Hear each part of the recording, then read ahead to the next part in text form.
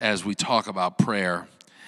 I have been so overwhelmed and just consumed with revelation that the Lord has given as a result of prayer and fasting this week. I've come to understand what Lamentations 3 means when it says that his mercies are new every morning. There's a revelation waiting for you as you get close to him. How do we get close to him? We get close to him through prayer. We get close to him through communing with him. And of course, prayer is a powerful tool all by itself. But you talk about supercharged prayer. And that's what's going to happen when you begin to press in even greater ways. And last week we started talking a little bit more in depth about what prayer and fasting can do. Prayer and fasting.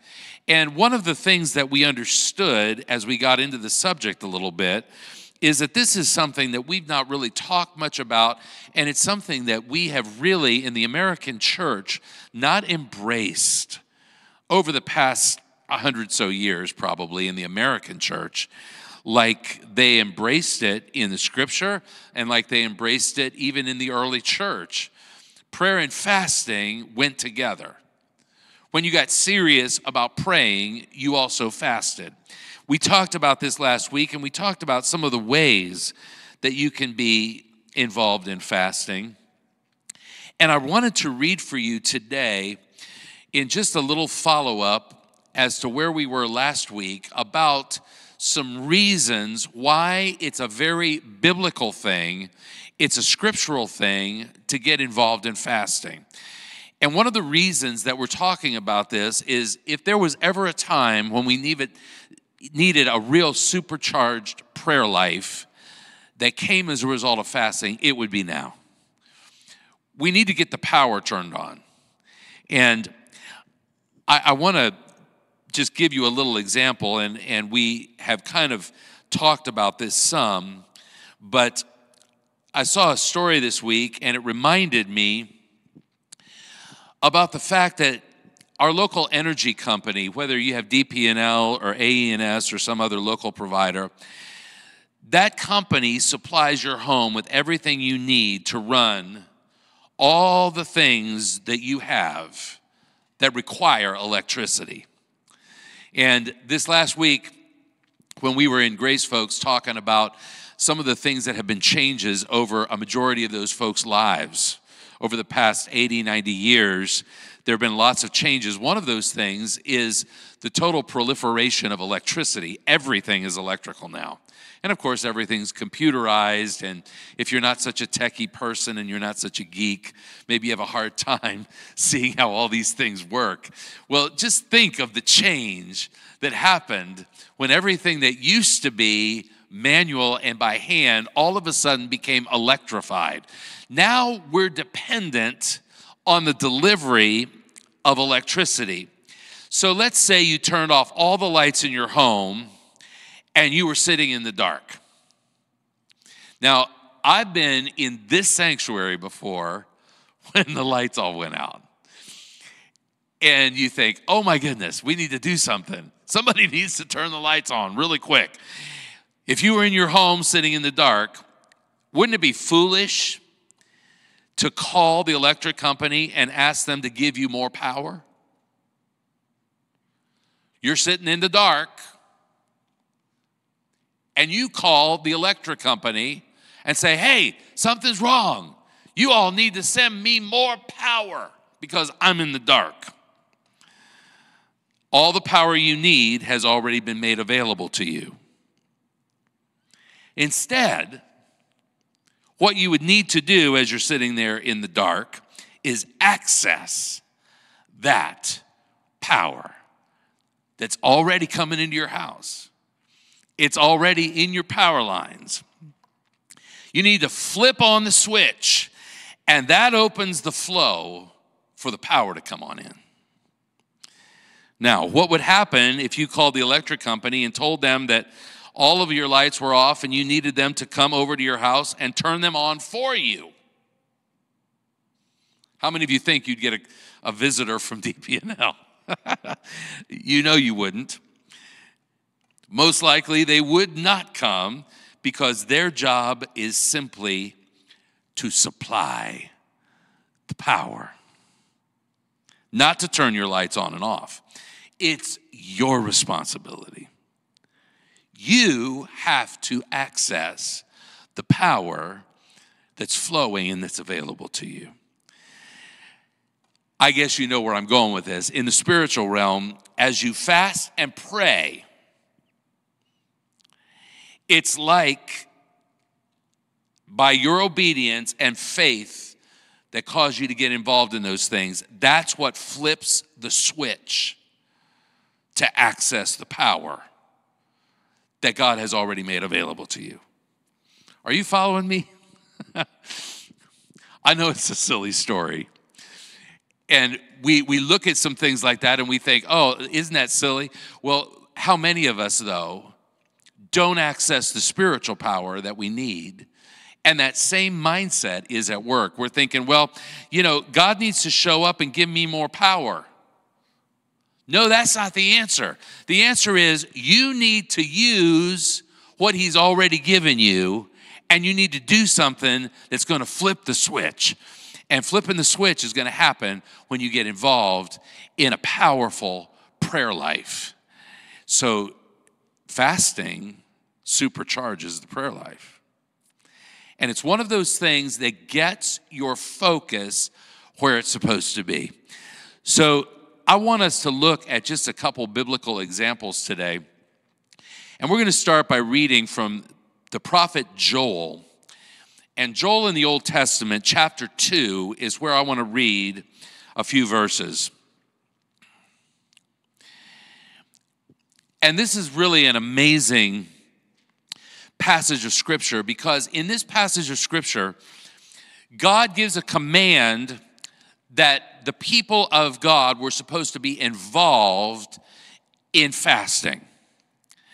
And the prophet Joel was to announce that God's will was that they would be involved in coming to him with all their heart and fasting.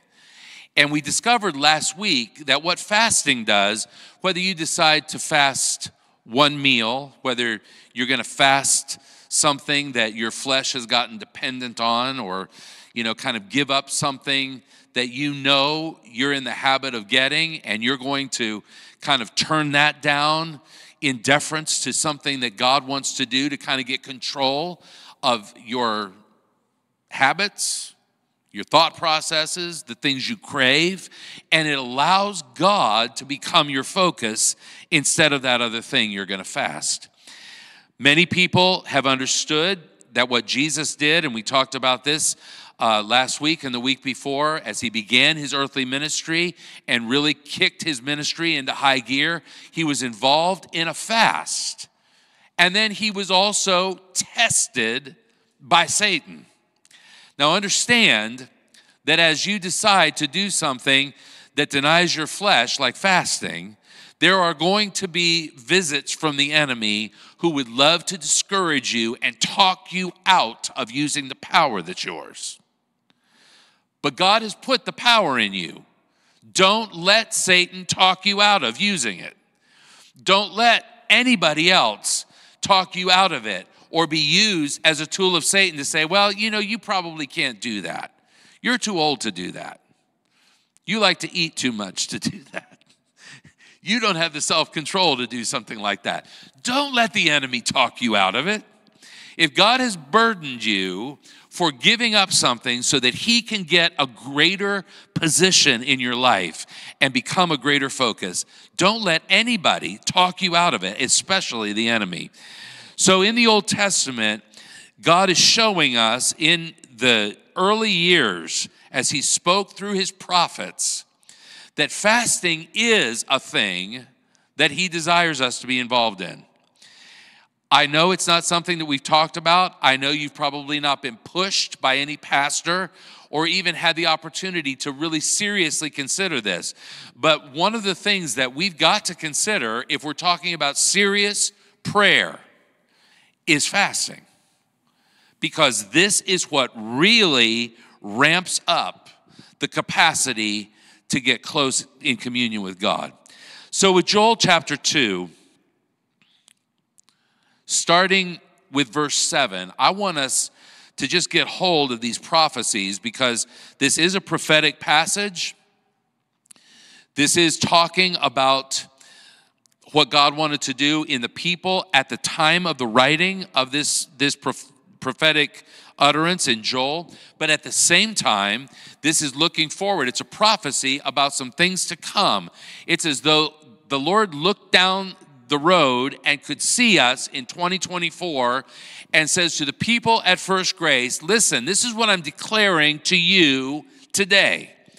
The days are coming to a close. The days are short before I come back. There's going to be a lot of things ramped up against you. You're going to have to make a difference in your culture. There's a crisis moment in the work of the Lord. There's a crisis moment as people need the Lord. And here's what I want you to do to face this. Starting with verse 7.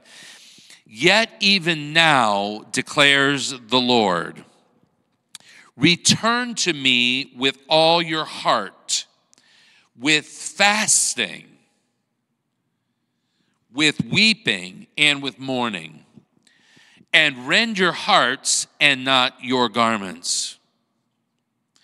Return to the Lord your God, for he is gracious and merciful, slow to anger, and abounding in steadfast love, and he relents over disaster. Who knows whether he will not turn and relent and leave a blessing behind him, a grain offering and a drink offering for the Lord your God. So blow the trumpet in Zion. Consecrate a fast. Call a solemn assembly. Gather the people. Consecrate the congregation. Assemble the elders. Gather the children, even nursing infants. Let the bridegroom leave his room and the bride her chamber.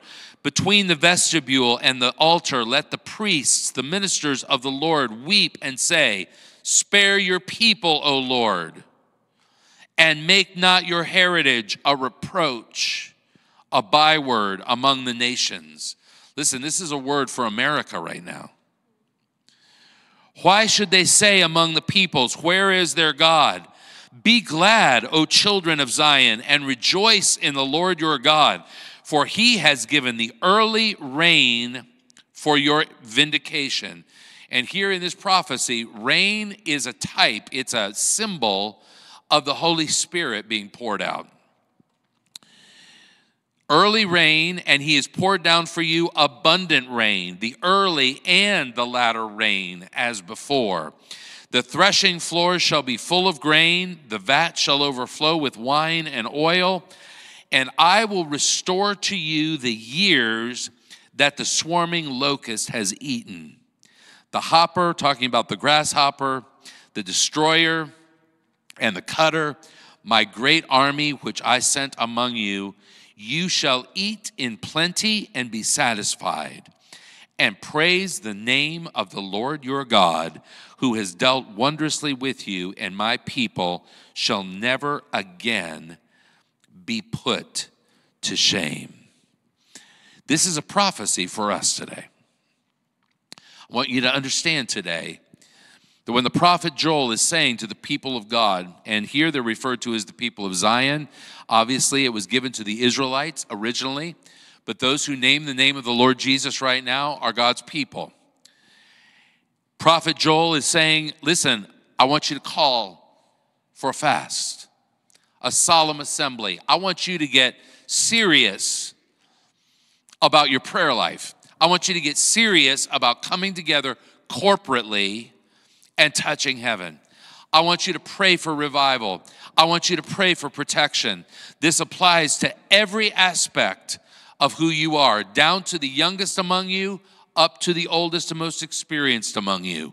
I'm calling a fast, and I'm calling you to come close to God. God will be your deliverer. He will be your support. He will deliver you from pestilence. He will deliver you from the enemy, the evil destroyer, And we know from the New Testament that that is who Satan is. He comes to kill, steal, and destroy. He is the destroyer. God says, how do you get deliverance from the enemy? And the answer is, get serious about your prayer life. Declare a fast. Press in. Come to God. Don't give up. Press in. And the Bible promises that you will never be put to shame. There might be some people that say, well, you know, eventually, those folks over at First Grace, they've dealt with some stuff and they're going to eventually give up. Well, guess what? They don't know our God. Nobody's given up. There may be a whole bunch of liberal, wicked elements in our culture today that say, I wish those conservatives and those people, those evangelical Christians and those people who stand for godly principles, I wish that those people would just give up because they ought to know that they can't win. Well, guess what? I've read the back of the book and we do win. And we're not giving up. We're going to stay strong and God will empower us if we'll do what he says. Now, we've got those if and kinds of equations in the scripture. Like, if my people who are called by my name will humble themselves and pray and seek my face and turn from their wicked ways, then God says, I will hear from heaven. So there are some things that are responsibilities for us and some things we have to step up and do. But listen, we remember from last week that fasting puts the power in prayer. It supercharges our engines in prayer, and like nothing else can.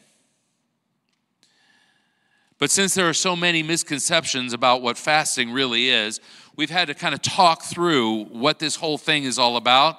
And you remember, fasting prepares our spirit and our soul. Fasting is not a spiritual hunger strike. And we talked about this last week. You know, it's not getting all dynamic about fasting because you want to drop a whole bunch of weight. Now, that might be a byproduct of what you do, but that's not the purpose of why we enter into fasting. It's not to be seen by people. It's not to show how spiritually elite we are. It's not to give some sort of a picture to somebody else that we're just so together with God, and this is what we're doing, and we kind of lord it over people by saying, well, this is what I'm involved in, and if you're not doing this, you kind of feel some condemnation about it. Listen, this is something that God has to move on each one of our hearts about.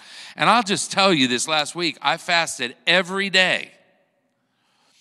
And it gave me a tremendous amount of resolve and clarity and strength and focus and all of these things that we talk about when we say it supercharges our prayer life. But in no way does my decision having to do with that mean that every person that hears my voice and is living close to me has to do it as well. God has to burden each one of our hearts for this. And as we come into a place where we're able to apply this to our lives, and you know, you've got to pray about it. And you have to consider how much you can take on. Maybe even consult a doctor before you step into this at your next appointment and say, you know, I'd really like to do some fasting because I want to ramp up my prayer life. Maybe it'll give you a chance to witness to your doctor. But let them know what you're contemplating. And I'll just tell you right now, the physical results will be positive, but the prayer results will be off the chart because your focus changes. Prayer and fasting isn't starving yourself until you get what you want from God. It's not some sort of a temper tantrum to try to get the attention of God, but it's letting him know that you're ready to let go of some things because you want him to fill every part of your life. Fasting is not a way to manipulate God into action. God cannot be somehow deceived or forced to do what you want him to do. Prayer and fasting is more than just having a prayer answered or a need met. It's the change of your prayer paradigm. This shift from here to here, from what I want and all the things that I'm involved in and all my habits and all my desires and all my drives over to everything that's him. Prayer and fasting is about becoming spiritually focused to align ourselves with God's will. And this is what we saw in Matthew 6. Our Father who's in heaven, hallowed be your name. Your kingdom come, your will be done on earth as it is in heaven. That's what Jesus told his disciples to pray. So the idea is that fasting takes us to this place where we get in alignment and we say, God, your kingdom come, your will be done. I want us to look at just a couple biblical accounts, some stories from the Word, where fasting was employed in addition to prayer. And these are practical examples. Some things that we need to look at today because we face these very same kinds of scenarios where fasting is really necessary. It could be a resource in a time where you have felt like you're just treading water. You're not really finding the power in your prayer life that you really thought that maybe you could. You're not experiencing all the promise and all of the presence of God in your prayer life like you thought you would. Somebody needs to flip the switch and get the power on. So I told you the example here. This is what these folks in the scripture discovered as they employed fasting, and God moved mightily. And I want you to be armed with these things. I don't want anybody here to feel like, well, the pastor's encouraging us to do a bunch of stuff, but he's not telling us how to do it. We don't have any examples of what we're supposed to do and how it really makes a difference. Why should I fast? Why should I go through all these things? Well, for the same reason that you want to do anything that's commanded in the scripture. First of all, God said to do it. Second of all, it will strengthen you and it'll give you a resource. And third of all, you're going to be transformed by employing that resource. It's time to turn on the power. So number one, if you got something to write with, this would be a good time to write it down. Number one is fasting during transitions. I don't think it's any news to anybody here that this church has been in a transition over the past year. So people's agendas, things rising and falling, certain people wanting this, certain people wanting that, differences about what they want to see in a church, what kinds of things are driving their desire to be part of a church. We would love to see people that are driven to closeness with God by getting into the Word and really plugging into spiritual things. There are a lot of other people who want to see programs. They want to see all kinds of entertaining things. There are a bunch of agendas out there. But listen, whatever brings on the transitions are part of life. This goes with changes. Changes because of times of life. Changes because of stages of life, age, all kinds of things, transitions. And as we fast during difficult transitions, God has the capacity to give us wisdom to carry us through the difficulty. So here, difficult transitions are part of life. And no matter who you are today, no matter what age you are, and no matter what kind of life you've had, transitions are coming. They're going to be difficult. And as you fast during difficult transitions, you get illumination for the answer that's on the way. So 2 Samuel chapter 1, verse 12. This story talks about the people of Israel. They had just come through the first reign of their king. And as you recall, the first king that was crowned in Israel was named Saul. It wasn't because the people really needed a king and God wanted to be their king, but they pushed because everybody around them had a human king. So they pushed and they pushed and they pushed and they pushed and they grumbled and they complained. Finally, God said, okay, here's your king. And he spoke to the nation through a prophet that had the anointing of God on his life, and he would speak into that king, and he would speak into the people. But they would get their human king, and the first king that they got was named Saul. In 2 Samuel chapter 1, verse 12, we read that the end of Saul's reign had come to pass. And the people were now in a transition because Saul was going to be gone. They had put so much faith and trust and hope in this human being. He was tall, he was handsome, he was involved in leading them into battle and winning. He had all of these things that he brought to the table. God wanted to be all those things for the people, but they put their hope and trust in Saul. When Saul passed away, the people were beside themselves, and they mourned and they wept.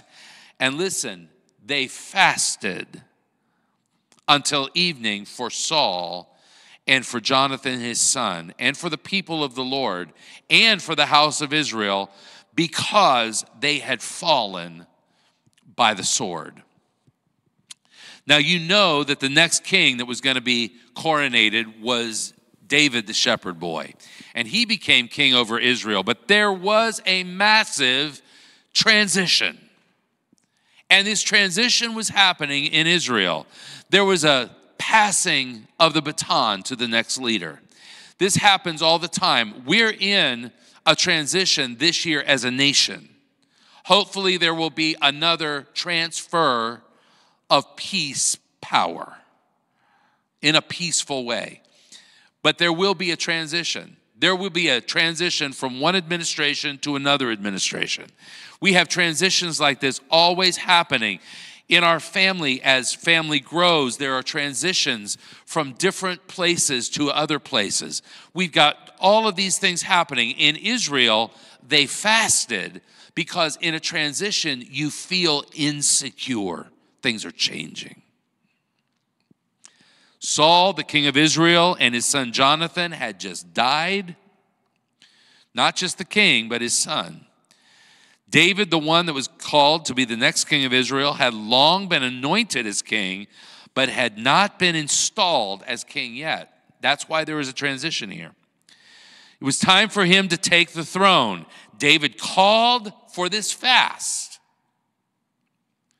because he knew he needed to hear from God during his time of transition. So he led the people in humbling themselves before God to help them through this time that was on top of them. There were enemies rising up against them. They needed God's protection. The beginning of the year was a perfect transitional time. And it is for us. We're only in February. We're in the second month of a new year. A perfect time to fast and pray that God will take us from one point to the next, from an old year into the new year, that God will take us from the place we used to be as a church to the place that he wants us to go as a church. Transitions in your marriages, transitions in your families, transitions in your work. What does God look for? He's looking for you to get serious in your prayer life, to fast and say, God, Bring it on. I'm ready for the new thing that you've got. But in the transition, it's really important that we set our focus on him, that he's first in our lives. God loves it when we give him first place in everything. Not an afterthought. Not, oh God, by the way, I did this and this and this and this and this. Will you bless me? Nope, not that. Not, God, I have entered into this thing and this thing and this thing. I made this choice and I did this thing. Will you just make it all just perfect? I need your favor right now. No, God is saying, turn to him first. Fast and pray. And then you'll know it's his will that's being done and not yours. Fasting during a transition. It's really important. Number 2, another story out of the Old Testament. Number 2 is fasting in times of desperation. And I'm sure that there are people here who have had desperate times. You've gotten to the place where you just don't think you can handle it anymore. You're through the roof feeling difficulties and pain and frustration and feeling continually like you're under assault and you're being attacked. And I'll just tell you right now that desperation is another one of those life lessons, sort of like transitions. There are going to be times when things are absolutely out of your control and you can't do anything about it. And this is the place that the Apostle Paul talked about when he said, in my weakness, when I'm out of control, that's when he's strong. If we can fast and pray, deny ourselves something of life, some passion of our life, and press in, put him first, and get our prayer ramped up and supercharged and turn the power on, God says in times of desperation, we're going to get an answer. He's going to show us a way. And you've heard us sing the song, God will make a way when there seems to be no way. I love that song.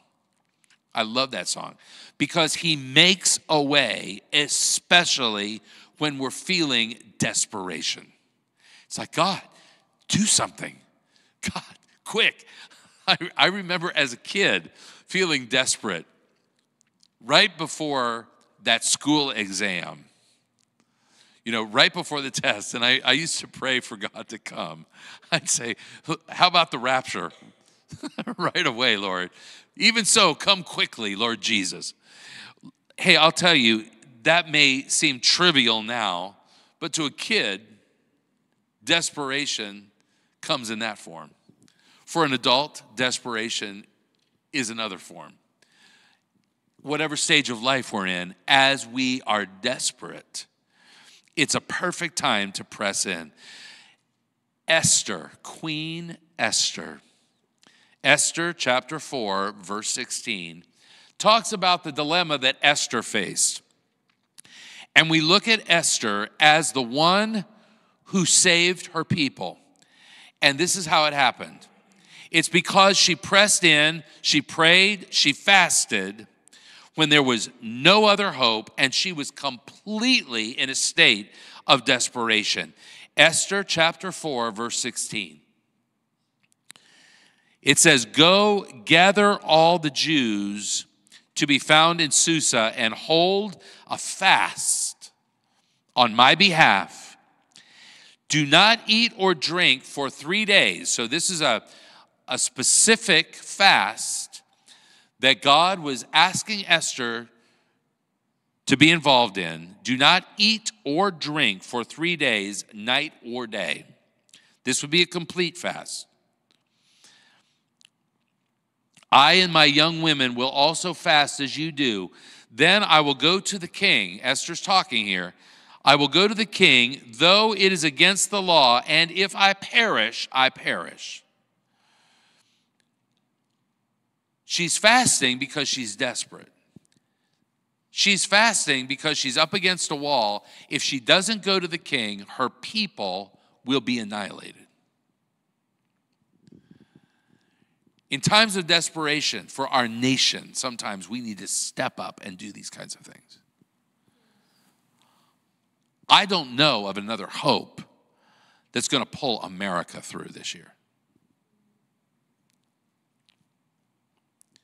It's nice to know from Scripture that Esther was facing a similar thing. Her people were going to be annihilated.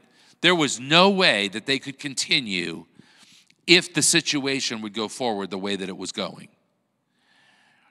So God gave her a revelation and said, what I want you to do is start with a 3-day fast. I don't want you to eat or drink for 3 days. And what he was saying was, this is not a hunger, starvation kind of a fast, but I want you to press in. I want you to fast for the purpose of focusing so totally on me day and night that you'll know unequivocally that the answer for your people and the nation came from me. I want you to do that. And then go to the king. Of course, she understood that if she went to the king without an appointment, without permission, without his blessing, that it was the penalty of death like that. She obviously was asking God to go before her. She was asking for the favor of God in her life. So as we look at these things, whatever the desperation, you may be wanting to press in to pray for our nation. You may be wanting to press in and pray for the ministries of First Grace. There may be things having to do with your family. There may be things that you're struggling with right now that you're feeling desperate about. Listen, the example here is that if you'll pray and fast, if you'll get your focus on God, he will give you his favor in your situation. He turns the hearts of kings. He deals with people from the inside out. We can't change what anybody's feeling or what they're thinking, but God can. Anyone who tried to approach the king in Esther's day without first being asked to do it would be certain death. No one was permitted to speak to the king unless they were invited to come into his presence. Aren't you glad God's not like that? He wants us to come running into his presence. He loves you to come and see him. So Esther, dealing with this system, she sent word out that she was going to go to the king at the peril of her own life. She didn't know how she was going to get through it. She was desperate. She knew she could die, and she was resolved in her heart, if I perish, I perish. If I die, I die. He could take my life. She had a lot of courage. This is one of the reasons that so many women revere Esther. She did marry a pagan king, and that wasn't the best. But I'll tell you, she had a lot of courage, and she saved her people. Because she knew her life was on the line, she fasted. But she didn't do it alone. She also asked all of her people, all the ones that she hung out with, everybody that was around her, to fast, because she knew that they desperately needed God to move. So when you're in a desperate situation and you need God's favor, what do? Fast. Fast. When we fast, we declare that we can't do what we intend in our hearts to do unless God is going to help. We can't get done the things that God really wants us to push through unless he's there. We're not capable on our own. Let me remind you what Zechariah, another prophet, Zechariah 4 verse 6 says, it's not by might, it's not by power, but it's by my spirit, says the Lord of hosts. Why does fasting and prayer turn on the power? It's because the Spirit of God within us is the spiritual electricity. Release it by prayer and fasting. So do you understand all of this? The spiritual electricity, the thing that is energizing you, empowering you, and giving you capacity. As you turn it on, it's the Spirit of God working through you. Wow. Instead of DPNL, it's GPNL, God power and light. Number 3 is fasting for future destiny. Fasting for future destiny. And I want you to turn to Nehemiah chapter 1 for this story. And this is a great story as well.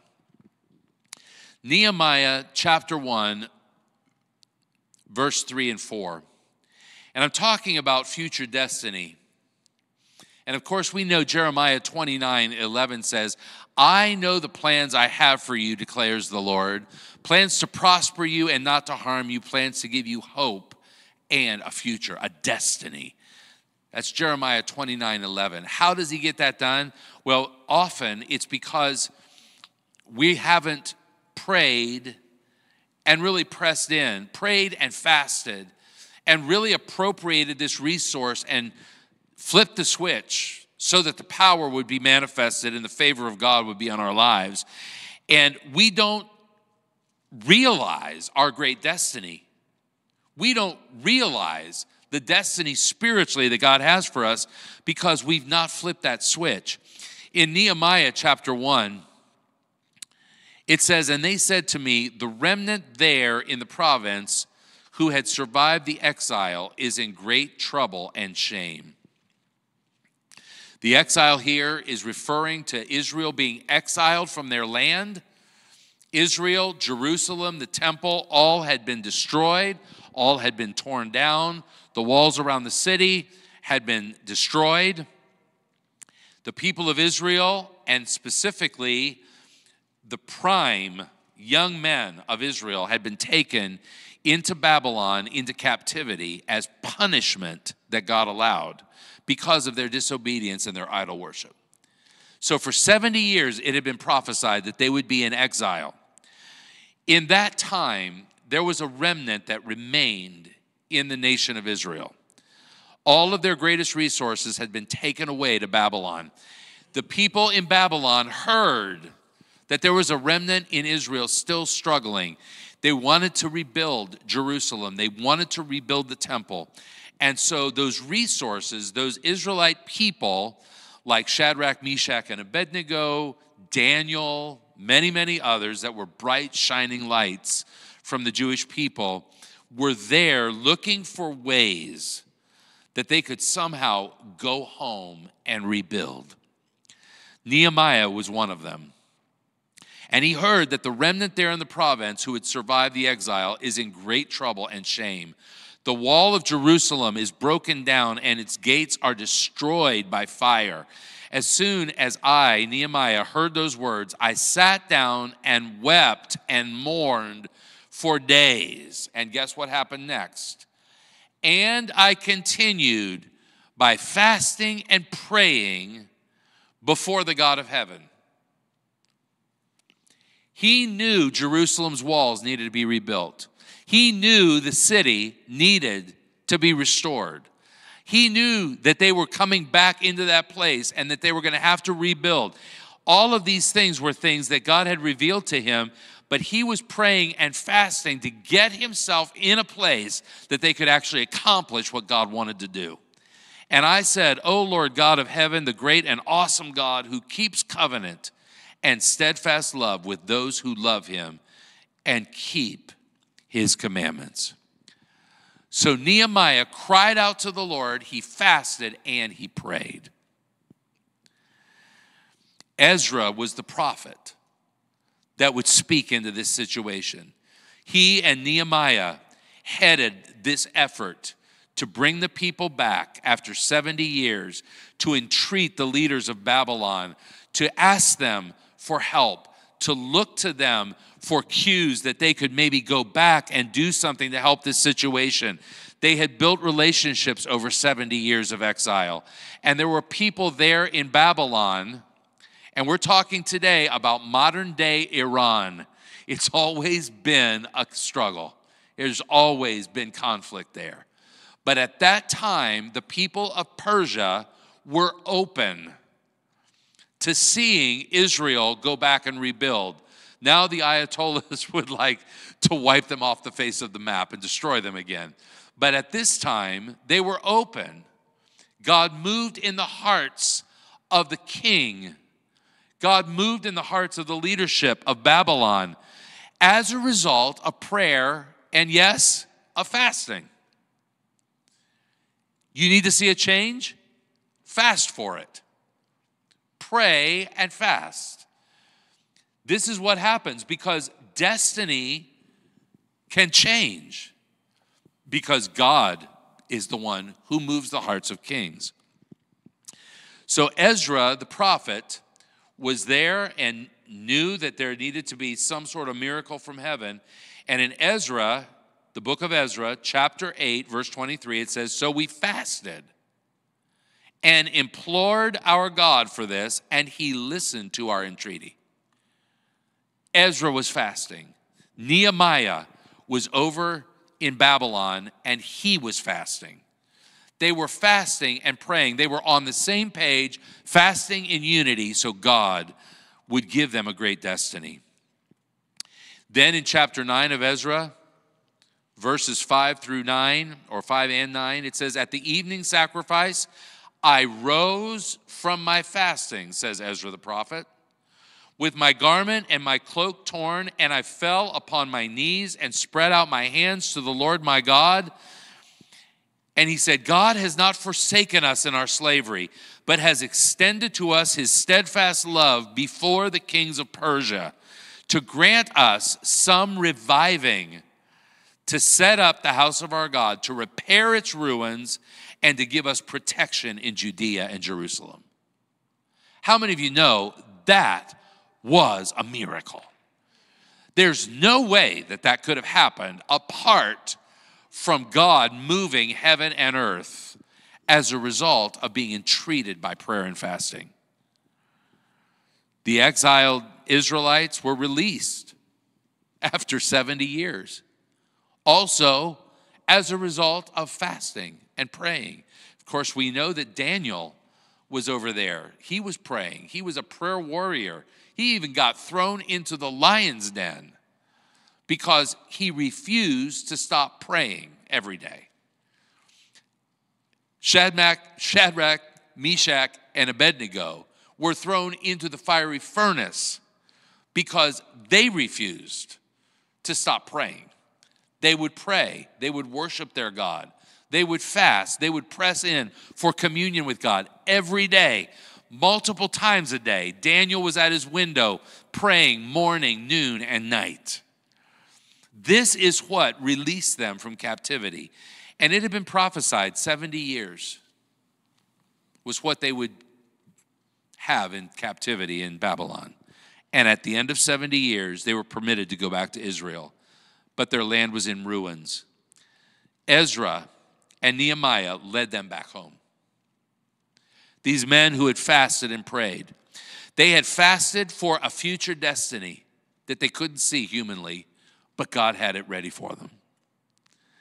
They began rebuilding the walls around Jerusalem. And there were many adversaries to them rebuilding.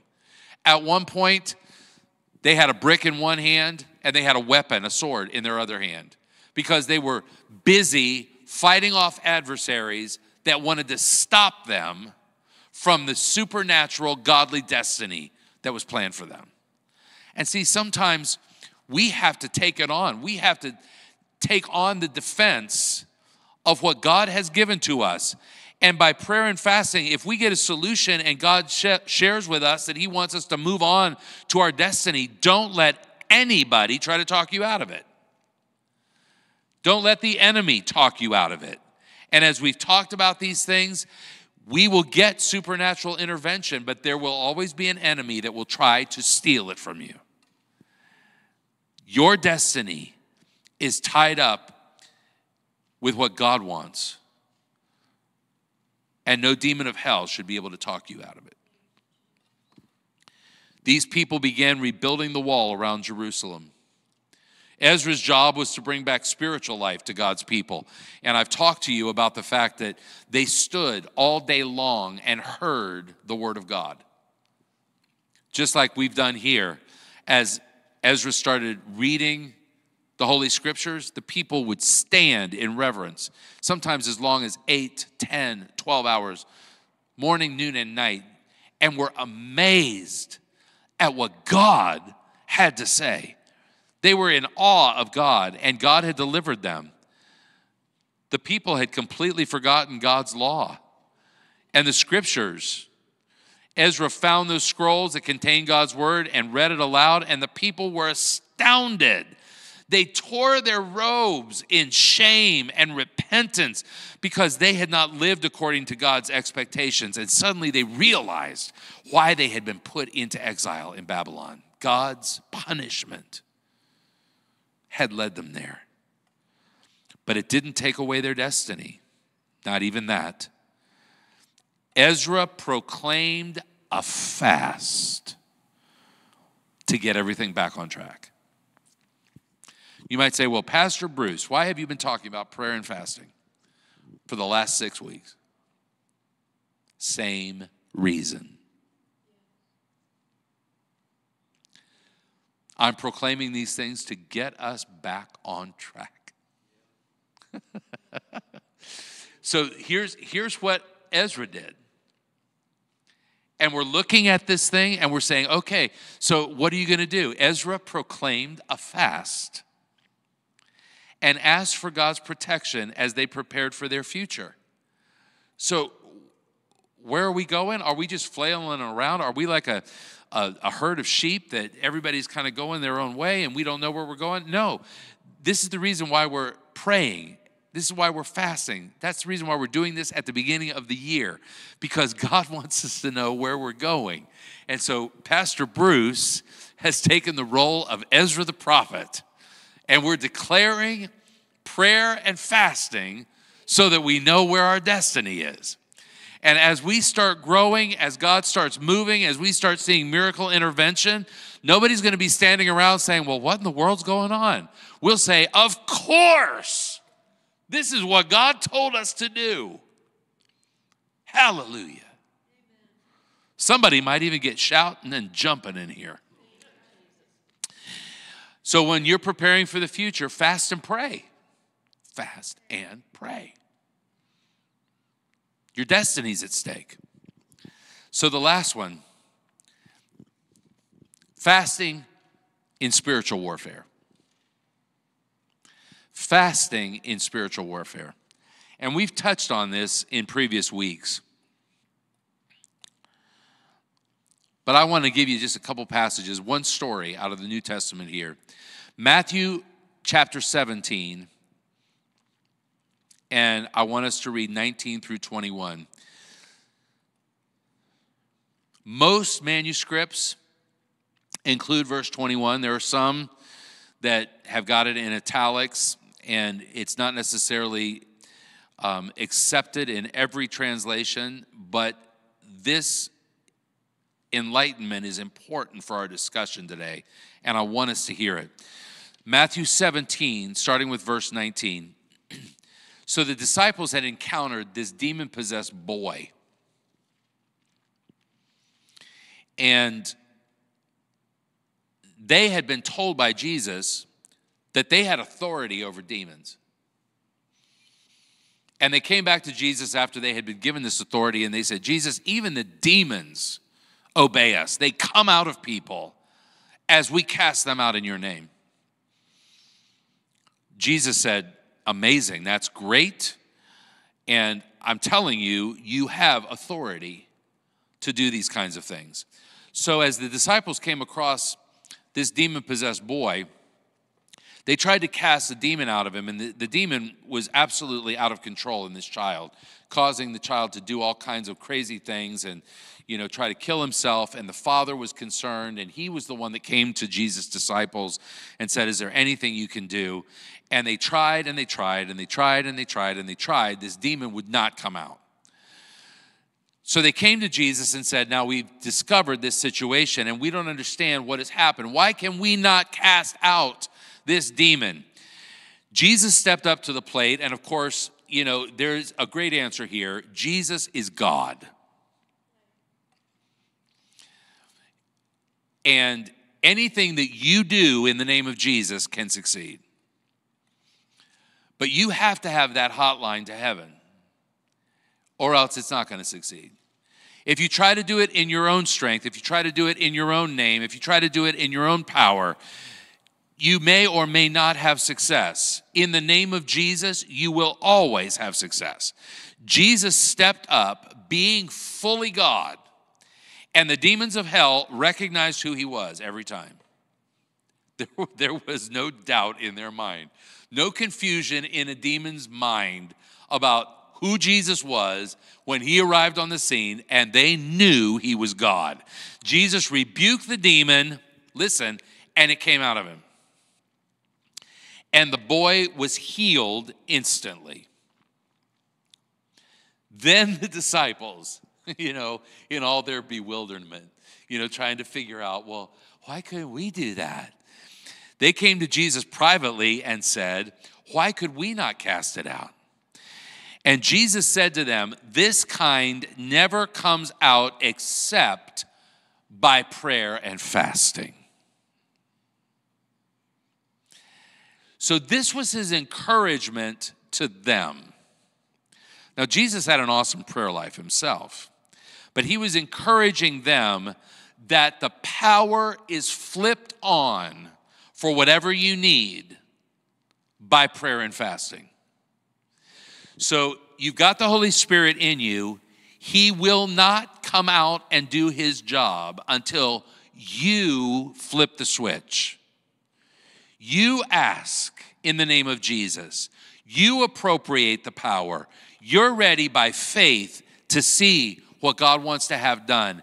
And that faith, that flipping of the switch, allows prayer and fasting to empower what needs to happen. We pray hard. We fast. That gets our focus, our meditation, our complete attention in the right place. That's what fasting does. And I know that some of you have got this mental picture in your mind. Fasting means I don't get food. And you have to change your mindset. Fasting means that your attention is on God and God alone. You're thinking about what's first things first, and it can't be food or any other thing. You can fast from all kinds of other things. Maybe fast from TV. That would help you a lot. Maybe fast from your diet of news and other garbage. Maybe fast from, your addiction to soap operas or your addiction to, whatever it is. Those kinds of things. You can fast all kinds of things. Jesus is talking about getting your focus on God alone and his plan. So he's telling them that they couldn't deliver the boy because they were not spiritually prepared. That's why he said that. This one would only come out with prayer and fasting. You have to ramp up your power level to deal with this one because this one is firmly entrenched and is not ready to go. Now, when Jesus was on the scene, no problem because he was God. But he instructed the disciples, and this is why this happened and why it's included in this gospel account. Because Jesus wanted us to know that there are going to be situations we face. It might not be just like this one, but there are going to be other situations that are unique to you that you'll never get through until you pray and fast for it. You won't have the power unless you step up and flip the switch. You got to do it. So the disciples needed to defeat the enemy. We need to defeat the enemy. And the enemy wanted to keep the disciples from receiving the promises that God had for them. He's the same enemy, and he wants to keep you from the destiny God's promised you. He wants to keep you from having victory over him. He will lie and cheat and deceive. He's got all kinds of things to keep you distracted and to keep you discouraged and to keep you depressed. Those are all tools of the enemy. Don't let him use those things. Step up, get your paradigm shifted, and trust the Lord. Prayer and fasting, it'll take you right to the place of focus you need to be. God says we call on him and he answers us. It's that simple. He'll give you perspective. He said he would rescue us if we seek him. As believers, we can pray and fast and literally alter the course of the plans of the devil. Listen, 1 John 4:4 says, greater is he who is in you than he that's in the world. You want to thwart the devil's plans in our nation, in our elections, in relationships, in whatever situation you're facing? You can change the devil's plans by stepping up, flipping the switch, and getting prayer and fasting to literally change the course of what the enemy had planned. God's got a plan that's better. We call that spiritual warfare. So we're going to replace the plans that the enemy had with the plan of God. God has given us many promises that are conditional. We talked about this earlier. If you'll, then I will. That's what God says. If you'll step up by faith, trust me. If you'll step up by faith, enter into this situation with prayer and fasting, I will bring deliverance. All of these things, the devil currently has dominion in our world, and that's a bummer. As soon as Adam and Eve sinned, Satan got dominion in this world. But we can push back. His reign of chaos is going to reign in this world until God's people will pray and fast and humble themselves. That's where it all lies. So the dominion of the enemy will continue to rule and reign until we get serious and step up and humble ourselves and pray and seek God's face and turn from our wicked ways, and then God will hear from heaven. We can push back the gates of hell. And that's what Jesus said the purpose of the church is. That he would build his church and the gates of hell would not prevail against it. We push back hell in this world. I don't know how effective we've been at doing it thus far. But I do know we need to grow some more in this area. And the church of Jesus Christ, the remnant, and maybe it's a remnant this size right now that can do the work and maybe do the heavy lifting for all of the watered down, ineffective churches out there. We need to push back the gates of hell by doing what the word says. And that is going to involve us in spiritual warfare. We'll get the victory. We'll win. How do we do it? Humble ourselves, and then we can turn the course of history with prayer and fasting. Think about that. Want to change the course of history?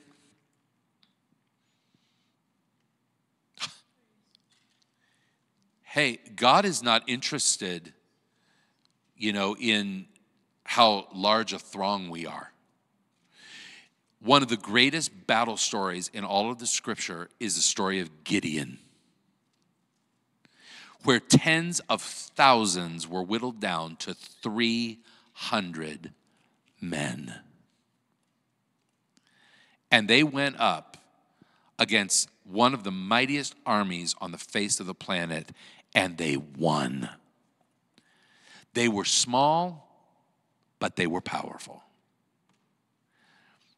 They didn't have what the world would say were the makings of a great army that could defeat anything. But God said, I will use the remnant. Step up and fight. pray. And listen, it doesn't require a lot of physical prowess on our part. If we can humble ourselves, pray, fast, God says, I'll empower you for anything. So Ephesians 6:12 says, we don't wrestle against flesh and blood, but we're wrestling against rulers, against the authorities, against the cosmic powers over this present darkness, against the spiritual forces of evil in heavenly places. This is one of the ways that the scripture describes what we're dealing with in our world today. Oh, we know we've got a big spiritual stronghold in Washington, D.C., and we know that there are spiritual strongholds on the right coast and the left coast. We know that there are all kinds of principalities and powers and wickedness and evil that are prevailing in regional areas over our nation. And this is one of the things that Frank Peretti wrote about in his series of books called This Present Darkness. We understand that there are principalities and that there are rulers and authorities spiritually that are under the prince of the power of the air, the one who has dominion over this world right now. But everything that's good that is happening in the world, everything that's righteous and holy and restorative and all kinds of help and strength and right things going on are because God's people are pushing back the gates of hell. That's what the battle is. The Holy Spirit is empowering us for that battle. And listen, we've quoted this ever since COVID around here, and we quoted it a lot. 2 Timothy 1, verse 7. God gave us a spirit not of fear, but of power and love and self-control. So we're not afraid of any kind of confrontation with the enemy. His days are numbered. He's toast. God will be victorious. Back to the story of Daniel in Babylon. He was in a desperate situation. He fasted and prayed. We know about his prayer. But listen, one time he fasted for 21 days. He ate no food. He denied himself any food that brought his flesh pleasure. For 21 days. We're talking about 3 weeks. On the last day of the fast, Daniel had a vision of an angel. And some believe that this vision was actually a vision of Jesus because it says the angel of the Lord. And he got this vision and it had a message. The message told Daniel that on the first day of the fast, he had actually been on his way to answer Daniel's prayer when he was confronted with the prince of Persia. I think maybe that prince is still over there. But listen, whether it was Jesus or whether it was the archangel, there was an angel that appeared to Daniel and said, on the first day of your fast, I was coming to answer your prayer. I was on my way to fulfill the things you were praying for. That's how ready God was to answer. But he encountered opposition, and for 21 days, he fought with a demonic stronghold or some kind of principality that was over that area of the world. Can you imagine?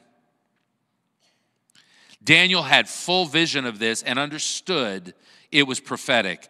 Throughout the scriptures, demons and demonic strongholds are referred to as princes or principalities. That angel in that prophecy told Daniel that he had been fighting that principality for 21 days. How many of you know if you were in that battle for 2 hours, you'd have been knocked down? But I'll tell you, we've got the angels of heaven. Jesus himself will fight for you.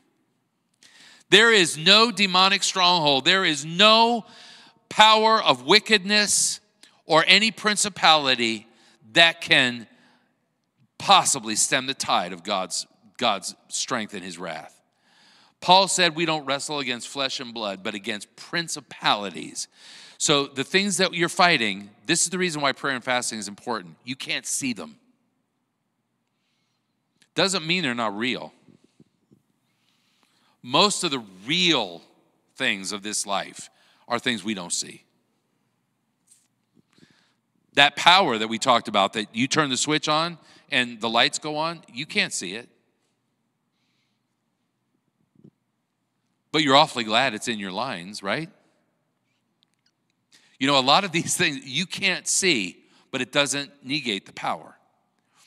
So Jesus is saying, when we fast and pray in spiritual warfare, we're wrestling with the enemy. And sometimes, we have to really take it on.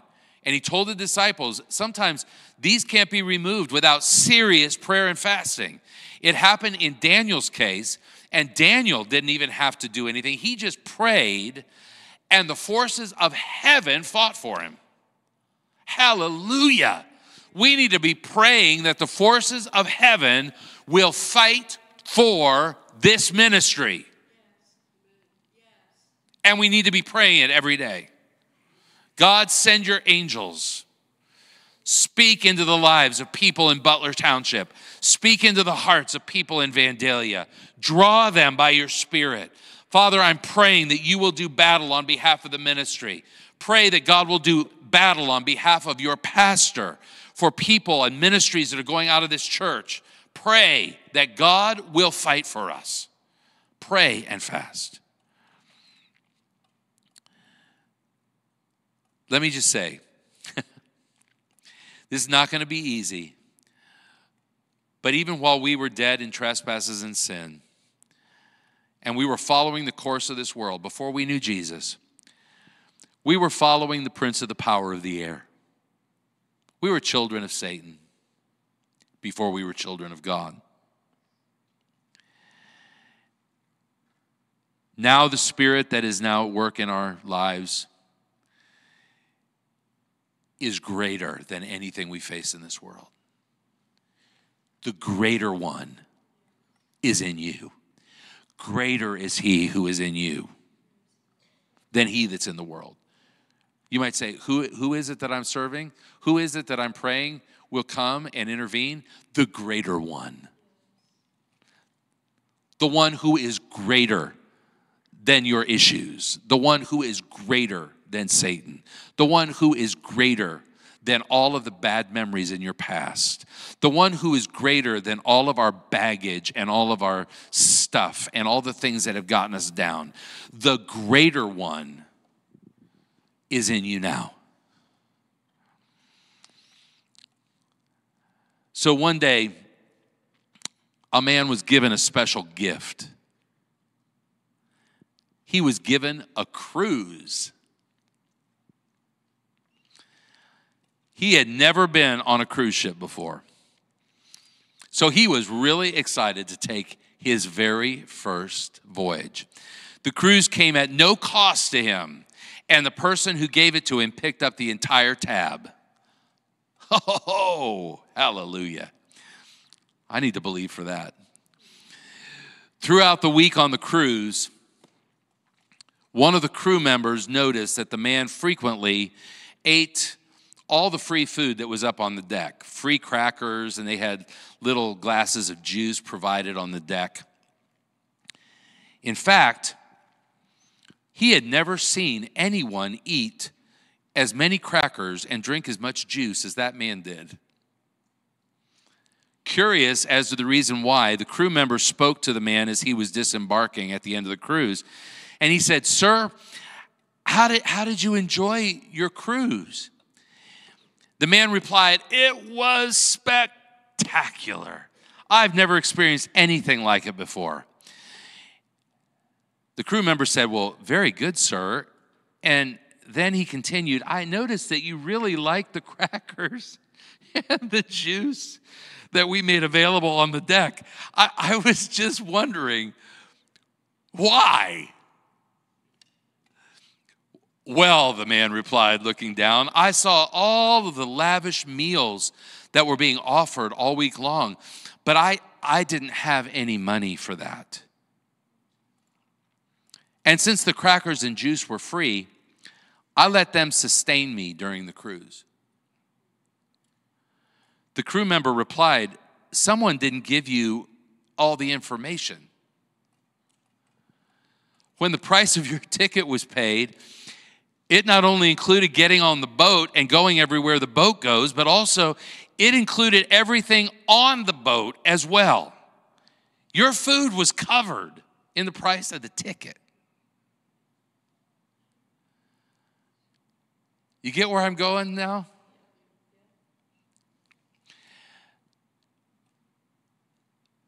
Kind of like the crew member said, I think somebody didn't give you all the information. So the reason I'm telling you these things today is because I want you to have all the information. Jesus paid for your ticket. As we look at this spiritually, we understand our faith in Christ, our salvation not only takes us to heaven, and that's a cruise right there, but it also provides us with everything we need on the journey. You get the good stuff because it's all been paid for. I want you to know today, you have access to all the best stuff. The heavenly diet. You got it all. All the things you need. And we access these things by flipping the switch and turning on the power through prayer and fasting.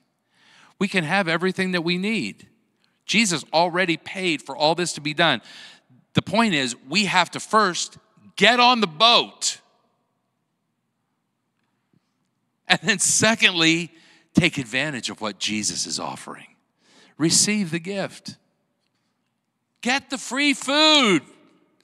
For heaven's sakes, don't be on the cruise and eat only crackers. Get the good stuff. God's got the best for you today. And I just want you to know, I love you, and I want you to have all the information that's going to bless you on the journey. Just look at those stories. Look at how the people who turned to God had every need met and found their destiny in God's will.